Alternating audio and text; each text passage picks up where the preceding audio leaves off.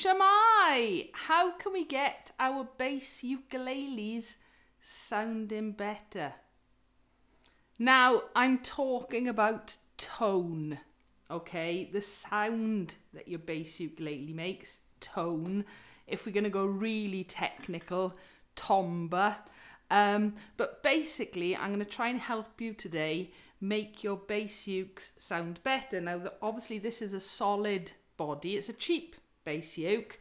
I will talk a little bit about other basses and do a couple of demos with them, but I just want to run through some things that we can do as bass players to make our tone better. So you can see I've got something a bit different going on today. I've got a little camera strapped to the top of the bass uke, because hopefully that will show you a couple of things when I'm talking about technique. Right, most basic thing to get your bass sounding good, tune it. I know it sounds such a basic thing, but you wouldn't believe how many people don't tune their instruments every day. So if you've got an electro acoustic, they've normally got an inbuilt tuner. You could use a tuning pedal if you've got one. You could go old-fashioned and tune it to a piano or something. If you've got a clip-on tuner, these work perfectly well with basses. One little thing, a lot of these clip-on tuners have different settings. All right, so you're looking to make sure it's on the correct setting for your bass.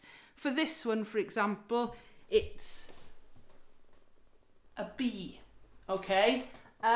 If you've got one because you're playing ukulele as well, it could be that it says a U for ukulele, it could be G on guitar. C means chromatic, that would work on your bass ukes as well, but clip-on tuners, make sure it's set to a bass. Your bass is in tune, brilliant. The next really basic thing, and this catches me out every so often, nails, okay?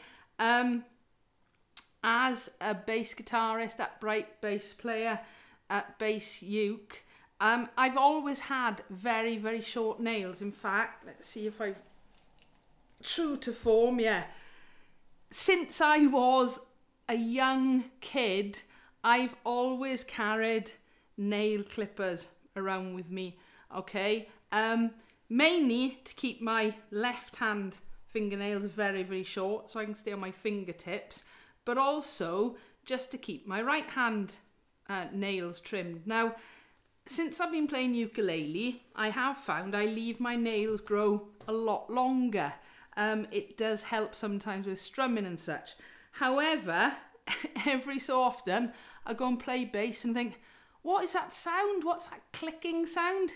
It's your nails too long. I normally find, if it's my index finger, I'm trying to work out, if you're looking at your finger, it's the left-hand side of the nail tends to be the bit that clicks on the strings, okay? Keep your nails nice and short. They should be short in your left hand anyway to be able to keep on your fingertips, whether you're playing bass ukulele, ukulele, or even guitar, all right? But your right hand fingernails are really important so you don't get horrible clicking sounds. Right, now the next two things that are going to really help your tone, it's technique, okay? I do cover these in bass lesson 1, but basically your right hand, let's pop the amp back on a second. Okay, when you're plucking your strings with your right hand, you want to pull the string across. Okay, you don't want to be plucking the string away. Sorry if that hurt, but you get the idea. It's not a nice sound if you're pulling the string away from the instrument. Try and keep it pulling it across. Now hang on, there's something I've just got to alter a minute. Hang on. That sounds better. All right, I'm going to talk about tone and EQ and things a bit later, but obviously I'd set this up for the beginning of the video. So if I pluck the string away, you get that clacky sound. If you pull the string towards you, you get a much nicer, fuller sound, and try and use the fleshy part of your finger.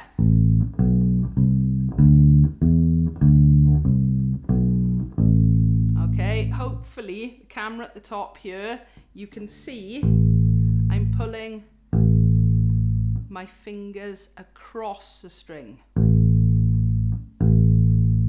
Okay, so that's the first thing with technique that's going to help your tone.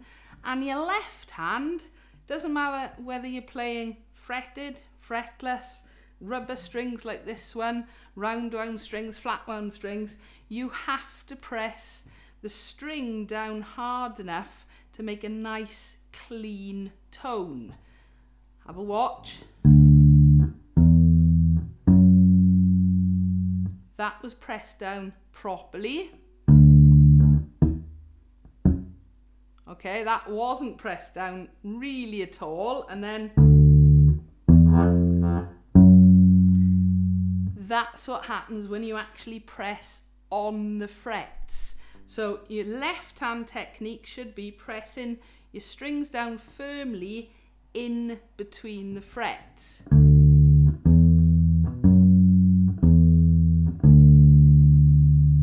Okay, so right hand pulling the strings across, left hand pressing down firmly. And really, to be able to do that well, you really need to have your thumb in the middle of the back of the neck, like this. Okay, now you do see bass players bringing their thumbs round, okay? What does happen then is you lose a lot of the strength in your fingers. All right, I know there are some brilliant bass players who do it as well, but especially if you're beginning, okay, try and keep your thumb in the middle of the back of the neck, because that's the best way of getting pressure with your left hand. Okay, so we're in tune, we've got short nails, we're plucking our strings across, not away from the instrument, and we are pressing our left hand fingers down properly in between the frets. Okay, now then, the next thing that can really help you is your EQ settings. Okay, you saw a moment ago I had a quick fiddle because when I first set this bass for the video, I tried to find the worst EQ settings. Okay, so you have a volume control on your basses. Okay, if you're using an electro acoustic, which I will show you in a moment, all right, this still is important as well, but you need to have a go of these different controls to try and see what tone or sound you like the best. All right, so for example, if I turn everything, now bearing in mind, I'm on my new bass amp today. All right, you can see it there. It's my new perfect mini rig. All right, so I'm still getting used to all the settings and things on that. Okay, but basically, if we're just looking at the actual instrument for a minute, okay, if I turn both treble and bass down, all right, hear the difference then? It sort of sucks all the power away from your tone, okay? Now on this bass uke, the bottom control is your treble and your middle control is your bass. So if I turn the treble all the way up and the bass all the way down,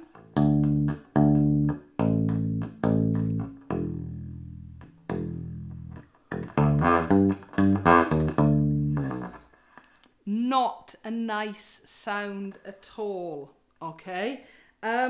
Also, can you hear that? Because the treble is up so high, it's sort of picking up all my little finger sounds, okay? I'm not going to talk about actual strings today, sticky strings.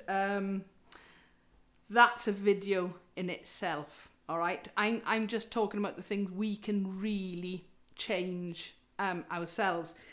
It is worth noting if you've got really cold or really sweaty hands, that can also affect the tone. But at the minute, let's just concentrate on the physical things that we can change. So, treble is turned all the way up.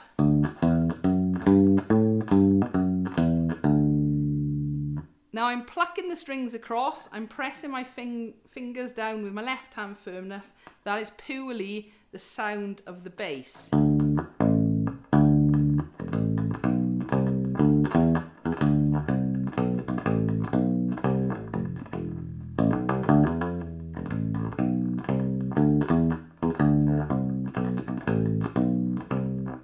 It's not a nice sound.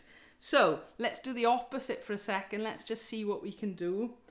Treble is all the way down. Bass is all the way up. I don't know if this is going to rattle everything in the room. It's changed the tone completely.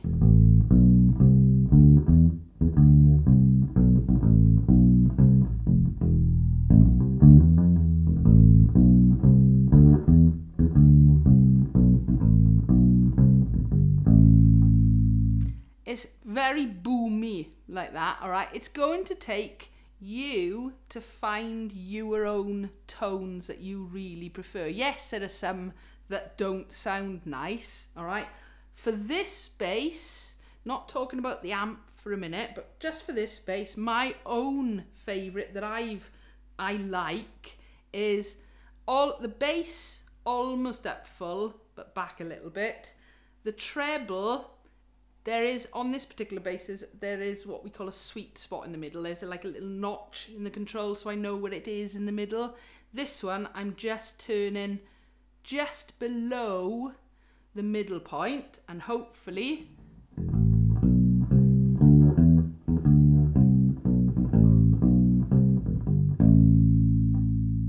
all right, that's the sort of sound that I particularly like getting from this bass. So that just gives you a little idea on the controls on the instrument and how that can affect the actual sound. Whilst I've still got this bass for a second, I'm going to leave the controls here as they are and just give you a very, very quick idea of how you can alter the tone, but using the amp as well, okay? So all I've done with the amp at the minute is turn the treble up and the bass and the mids down. Let's just have a little listen to see what that sounds like.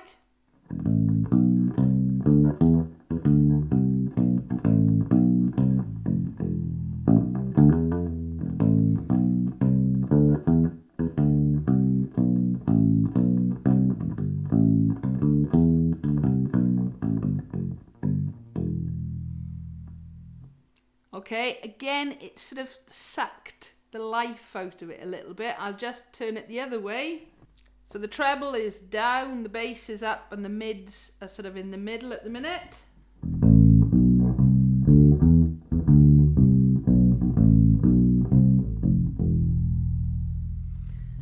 Probably a bit too bassy, but this just gives you an idea of how you can control your tone using both your actual instrument, the amp, and of course things like technique. As I said, I've only just had this amp. I'm going to do a lot of playing with it before I really go into detail with that with you guys. All right, this is just a quick idea today on how you can shape your tone. Let's try some other basses. So different bass uke, electro acoustic. This one is fretless and we've lost the camera on the top, okay? I was wondering why I was having neck dive a minute ago with that one. So, I've put everything now back as it was a minute ago on the amp, so it's not overly bassy. The way I use these EQs on these electroacoustics, I leave it flat, okay? The volume I turn up to full and then dial it back a little bit and leave the amp do the work. And I don't mess about with the EQs. I'm going to show you why now. So this is flat.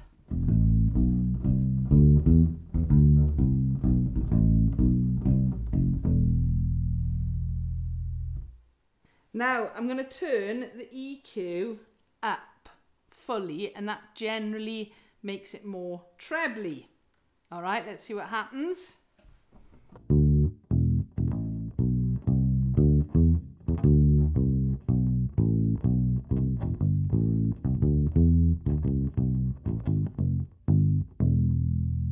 Again, exactly the same as with my other bass. As soon as I turn the treble up on the instrument,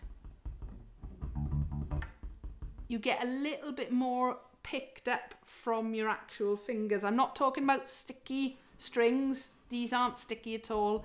That's just the EQ doing that. Let's turn it the opposite way. So the EQ all the way down.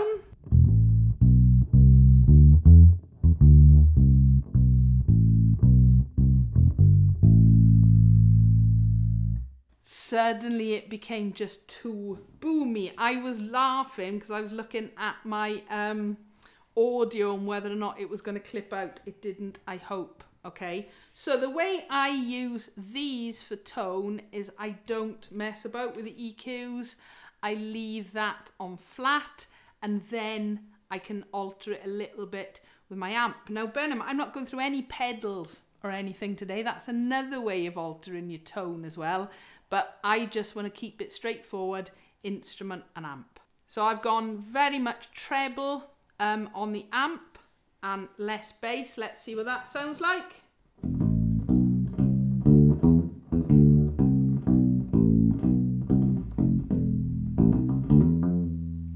Let's go the opposite. So I've turned the bass up, the treble down, and the mids are back to about flat.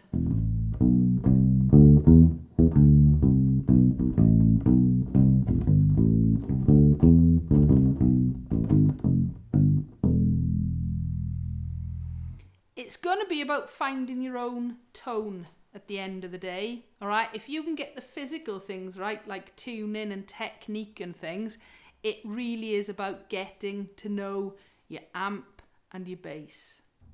Last but not least, I had to get the California U bass out, so let's just have a quick listen of the actual tone control on here. So this is, again, this one's got a little bit of a sweet spot, so I can tell the middle. So both tones are on flat.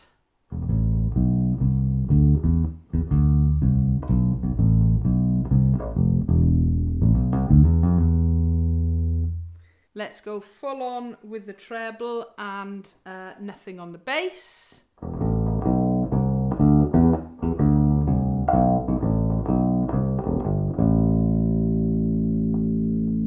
Okay, you can get your tone really wrong if you don't know what you're doing or if you're not listening to what you're doing. Let's go the opposite. Full on bass, no treble.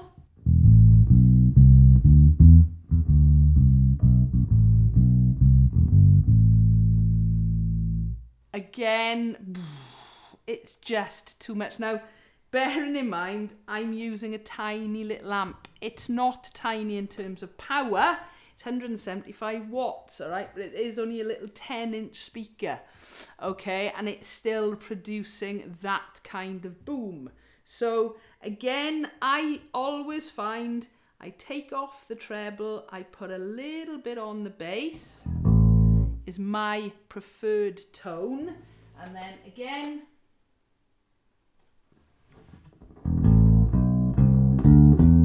all right, treble up on the amp, bass down.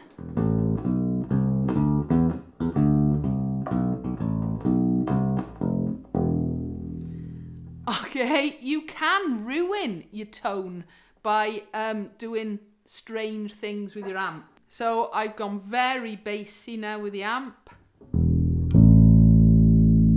Oh, it's okay.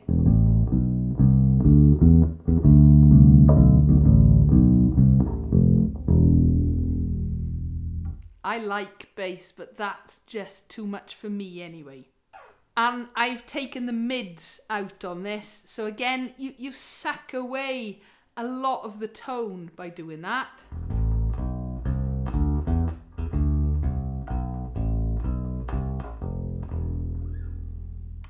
So hopefully that's given you an idea of some of the tones that you can achieve and some tones you probably shouldn't achieve. As I said at the beginning, tune, really important, okay? Nails, keep them nice and short. If you're hearing a clicking sound, it could be as simple as your nail is catching the string, okay?